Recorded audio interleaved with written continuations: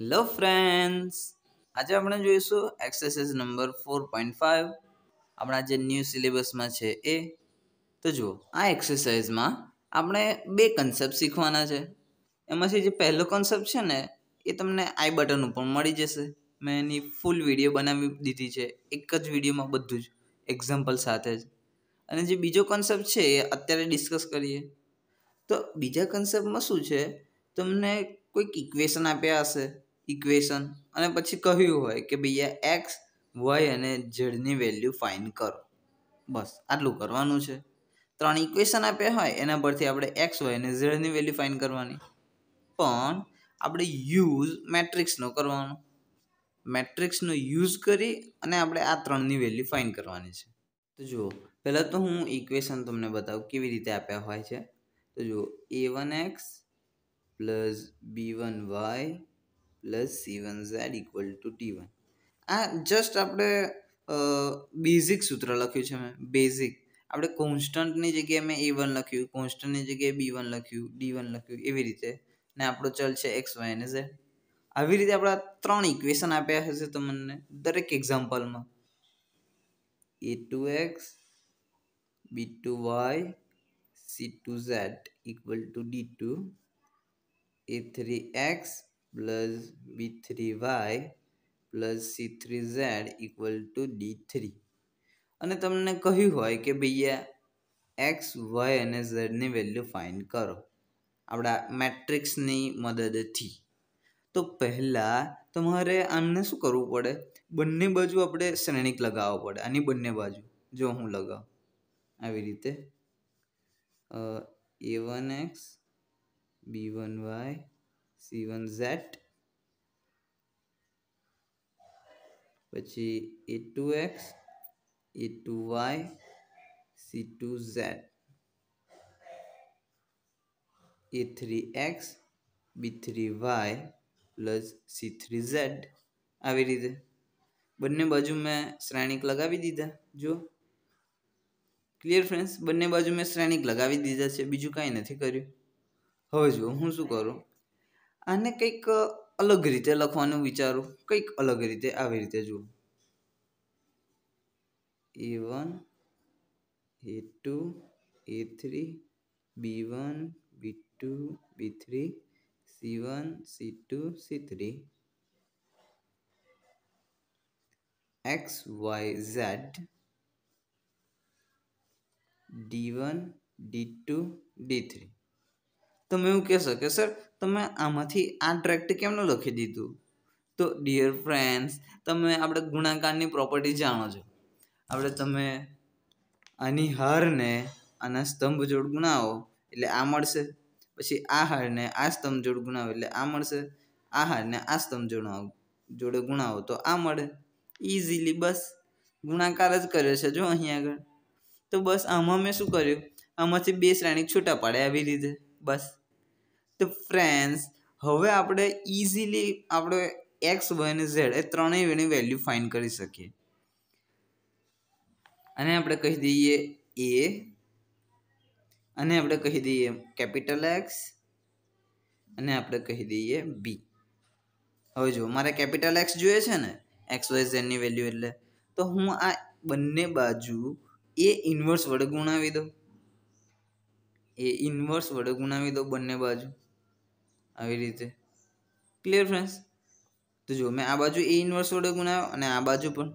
તો જુઓ, એ inverse into એ શું થઈ જશે, આઈડેન્ટિટી. ને આ તો એવું ને એવું. તો જુઓ, આઈડેન્ટિટી જોડે કોઈ પણ મેટ્રિક્સ ગુણાયેલો હોય તો એનો એ મેટ્રિક્સ પાછો આવે એટલે એક્સ એ ઇન્વર્સ બી. તો જો આપણને એક્સ મળી ગયો, ધેટ મીન્સ આપણે એક્સ વાય ઝેડની જે વેલ્યુ ફાઇન્ડ કરવાની હતી અહીંયા આગળ એ મળી ગઈ.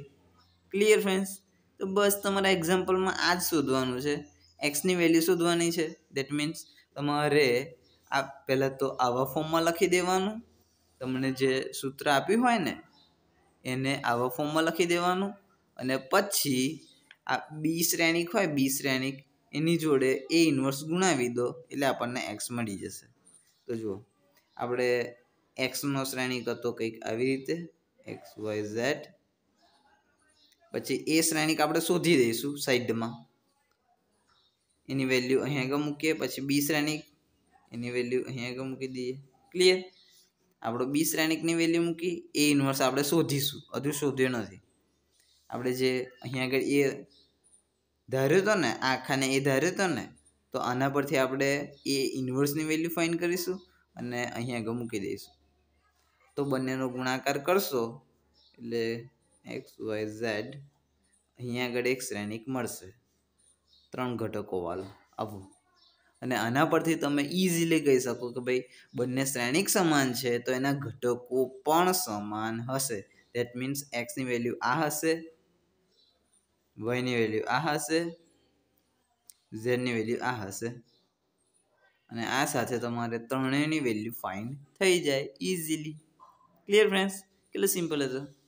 તો હંમેશા યાદ રાખજો કે આવા કન્ડિશનમાં જ્યારે તમે આવું આપ્યું હોય સમીકરણવાળું, તો એને તમારે આવા મેટ્રિક્સવાળા ફોર્મમાં લાવી દેવાનું. આ નહીં લખવાનું. તમારે આ સ્ટેપ તો તમારે સમજાવવા માટે મેં લખ્યું હતું.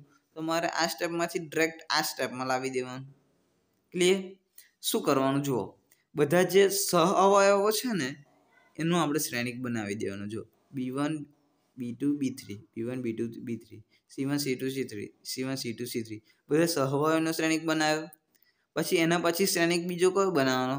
આપણા ચલનો. આપણો ચલ શું છે? એક્સ છે, વાય છે અને ઝેડ છે. 3 જ ચલ છે. તો ત્રણેય ચલનો આપણે શ્રેણિક બનાવી દીધો અને આપણા કોન્સ્ટન્ટ છે એનો શ્રેણિક બનાવી દીધો અહીંયા આગળ. ક્લિયર? તો તમારે બધા જ એક્ઝામ્પલમાં ટ્રેક આ સ્ટેપથી આ સ્ટેપ લાવી દેવાનું.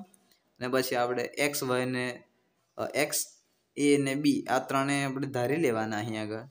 અને બસ ફરી તમે એ ઇન્વર્સ ફાઇન્ડ કરી અને આની જો ગુણાવી દો એટલે આપણો આન્સર જ થઈ જાય પછી આવી રીતે. ક્લિયર? તો ચલો એક એક્ઝામ્પલ કરીએ ને એટલે વધારે મજા આવશે. હવે જોઈએ એક એક્ઝામ્પલ. તો જો શું છે, ઉદાહરણ નંબર 27 આપણા ચોપડીનો જ છે. તો જો શું છે, સુરેખ સમીકરણોની સંહતિ બે સૂત્રો આપ્યા છે ઇક્વેશન્સ નો ઉકેલ મેળવો. ધેટ મીન્સ આમાં કરવાનું શું છે, તો આ બંને સમીકરણોમાં આપણે એક્સ અને વાયની વેલ્યુ ફાઇન્ડ કરવાની છે અને એ પાછી આપણા શ્રેણિકની મદદથી. તો મેં તમને આગળ જે ટ્રીક શીખવાડી ને સેમ ટ્રીક આની અંદર યુઝ થશે. અને ડિયર ફ્રેન્ડ્સ, તે તમારે જે આગળના એક્સરસાઇઝ નંબર 4.5 છે ને એમાં જેટલા પણ આવા એક્ઝામ્પલ આવવાના છે ને બધા જ એ બધા જમાં સેમ ટ્રીક આવવાની છે. તો તમે ખાલી એક એક્ઝામ્પલને બહુ જ સારી રીતે સમજી લો ને તો બસ ઇનફ છે. બીજા બધા એક્ઝામ્પલ તો ઇઝીલી તમને આવડી જશે. બસ ખાલી તમારે ટેકનિક શીખવાની છે, એક ટ્રીક કે કેવી રીતે એક્ઝામ્પલ ગણવાનું એમ. તો જુઓ આપણે આ એક્ઝામ્પલમાં ક્લિયર કરાવી દઉં. તો સૌથી પહેલાં આપણે લખીશું આવી રીતે. અહીં આ બંને લખી દો. 2x + 5y = 1, 3x + 2y = 7 ને શ્રેણિક સ્વરૂપે દર્શાવતા. ક્લિયર? પહેલાં તો આપણે આવું લખવું પડે કે ભાઈ આ જે છે ને સમીકરણો એને આપણે હવે શ્રેણિક સ્વરૂપે દર્શાવીએ. તો જો પહેલાં તો હું લખી દઉં એ નહીં, આપણે ડાયરેક્ટ લખી દઈએ. ચલો ને 2 3 5 2. આ જે એક્સ અને વાયના સહઅવયવ છે ને એને મેં લાઇનમાં આવી રીતે લખી દીધા છે. 2 3 2 3 5 2 5 2. પછી એની જોડે હું લખી દઉં એક્સ વાય. જે આપણા ચલ હતા ને ચલ એને મેં આવી રીતે ઊભી લાઈનમાં લખી દીધા છે ચલને. પછી જે આપણા કોન્સ્ટન્ટ હતા ને 1 અને 7 એને મેં આવી રીતે લખી દીધા છે 1 અને 7. Clear friends? તો આ આપણું થઈ ગયું શ્રેણિક સ્વરૂપે આખા ઇક્વેશનને, બંને ઇક્વેશનને. હવે આપણે શું કરીશું, તો આને નામ આપવું પડશે પહેલાં તો કે ભાઈ આને એ કહેવાય, આને એક્સ કહેવાય અને આને બી કહેવાય. તો લખી દઈએ હવે. એટલે ધારી લઈએ એમ. ધારો કે a = this one 2 3 5 2, પછી x equal to this one, x Y, B equal to this one, 1 and 7. Clear? હવે આપણે શું કરીશું તો રિમેમ્બર કરો મેં આગળ શું સમજાવ્યું હતું. જુઓ આવું આવી જાય પછી આપણે શું કહેવાનું, એ એક્સ ઇક્વલ ટુ બી, તો હું લખી દઉં હવે એ એક્સ ઇક્વલ ટુ બી. કેમ મેં આવું લખ્યું?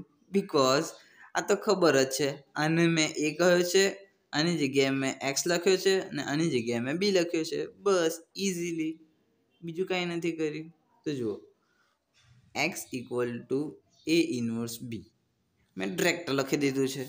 અને જેવું સોલ્યુશન નથી આપ્યું કે ભાઈ આને બંને બાજુ એ ઇનવર્સ ગુણાવો, આ ઇન્ટુ એક્સ થાય તો આ એક્સ થાય, એવી રીતે સોલ્યુશન નથી આપ્યું.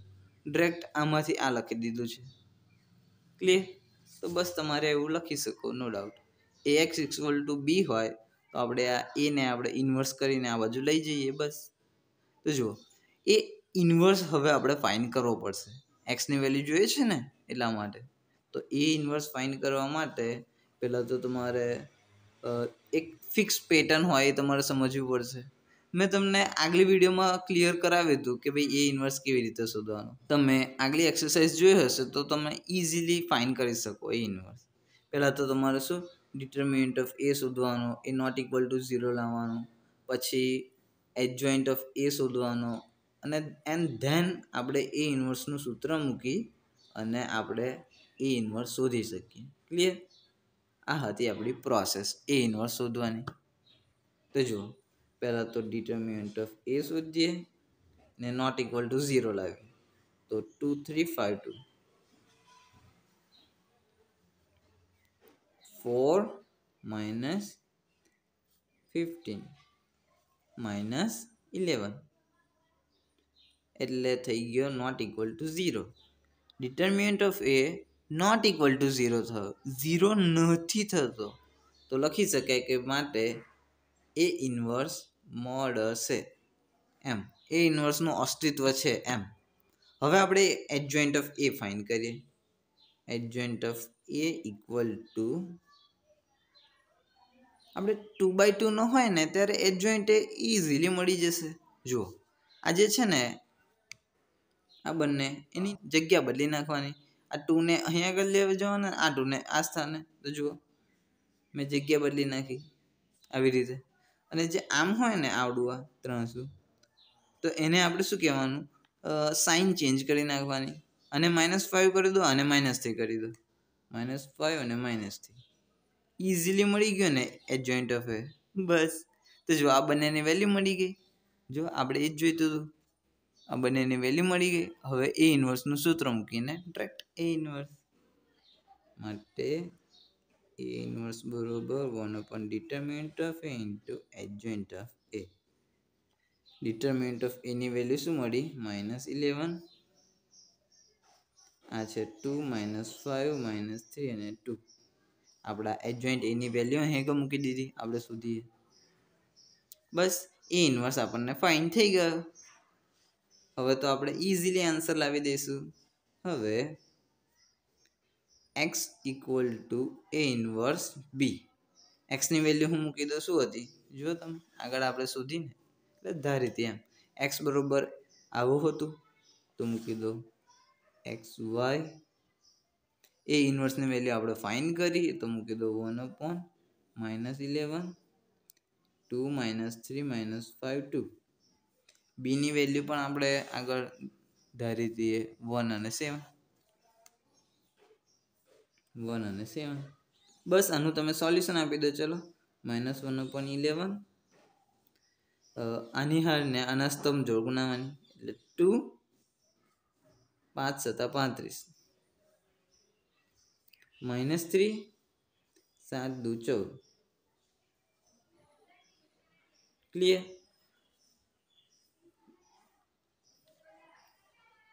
હવે જુઓ 2 -35 દેટ મીન્સ -33 થઈ જશે અને -3 + 14 એટલે 11 થઈ જશે. હવે જે આ 1/-11 છે ને એને હું અંદર લઈ જાઉં, અંદર આ શ્રેણિકની અંદર લઈ જાઉં તો બધા ઘટકો જોડે ગુણાય ને 1/-11. તો જો પેલા હું આ 1/-11 ને હું આ 33 જોડે ગુણું તો શું થઈ જશે? જો હું સાઈડમાં કામ કરું આવી રીતે, જો 1/-11 ને 33 જોડે ગુણ્યા તો શું થાય? -33 જોડે ગુણાવાના છે. જો તો જો પેલા તો આ ઓછા ઓછા વત્તા થઈ જશે અને 11×33 એટલે 11 ગયા 11 ગયા એટલે 3 વધશે. અહીં મૂકી દઉં 3. સેમ એઝ ઇટ ઇઝ આ -1/11 ને આ 11 જોડે ગુણું તો 11 કટ થશે ને -1 વધશે. બસ. ને આ બાજુ તો એક્સ અને વાય હતા જ. તો આ સાથે આપણે એક્સ અને વાયની વેલ્યુ પણ ફાઇન્ડ થઈ ગઈ. એક્સ એ આપણો 3 હશે, વાય એ આપણો -1 હશે. ઇઝીલી. ડિયર ફ્રેન્ડ્સ, તમે આવી રીતે આ એક્ઝામ્પલને ડીલ કરી શકો. આ તો હતો 2x2 no example. That means બે જ તમને ઇક્વેશન આપ્યા હતા આવી રીતે. અને તમારા જે ચોપડીમાં છે ને એક્સરસાઇઝ એમાં 3x3 નું એક્ઝામ્પલ આવે છે અને થોડોક લેન્ધી થઈ જાય છે. ઓકે, પણ તમારે ફિક્સ પેટર્ન યાદ રાખવાની કે કેવી રીતે કામ કરવાનું. પહેલાં તો તમારે આવી રીતે લખવાનું, મેટ્રિક્સ સ્વરૂપે દર્શાવી દેવાનું, પછી એ એક્સ અને બી નામ આપી દેવાનું, પછી આવી રીતે લખી દેવાનું. આ જે છે ને એનું જે નામ આપ્યું છે ને એ પ્રમાણે આને એ કહી દીધું અને એક્સ કહી દીધું, પછી ઇક્વલ ટુ છે, પછી બી છે, પછી એને આપણે આ બાજુ લઈ ગયા અને એટલા માટે એક્સને શોધવા માટે એ ઇન્વર્સ ફાઇન્ડ કરવો પડશે. અને પછી એ ઇન્વર્સ ફાઇન્ડ કરવા માટે એક મોટું ઇમ્પ્લાઇઝ લખી દેવાનું કે ભાઈ આવી રીતે એ ઇન્વર્સ ફાઇન્ડ થાય છે. એ ઇન્વર્સ ફાઇન્ડ થયા પછી એ ઇન્વર્સની વેલ્યુ અને બીની વેલ્યુ મૂકી બંનેનો ગુણાકાર કરાવી અને આપણે આવી રીતે શ્રેણિક લાવ્યા. આ બંને શ્રેણિકના ઘટકોને સરખાવ્યા એટલે આપણને એક્સ અને વાયની વેલ્યુ મળી ગઈ.